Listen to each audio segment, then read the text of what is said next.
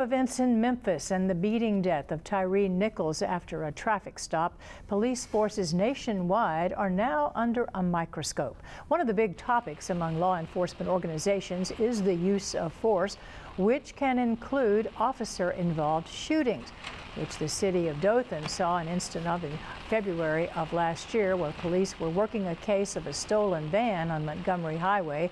Police say a driver of a truck started to roll towards officers, and after they warned him to stop, they shot 3 times into that vehicle, and the driver was later pronounced dead on the scene. Today, officers from around Alabama gathered at Harvest Church to talk about how officer-involved shootings impact the officer during a shooting and afterwards as well.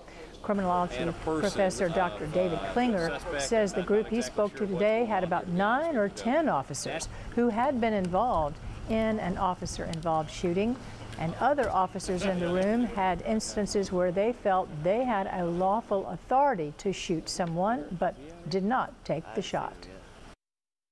The notion that somehow police more recently are shooting more people, we don't know that for sure.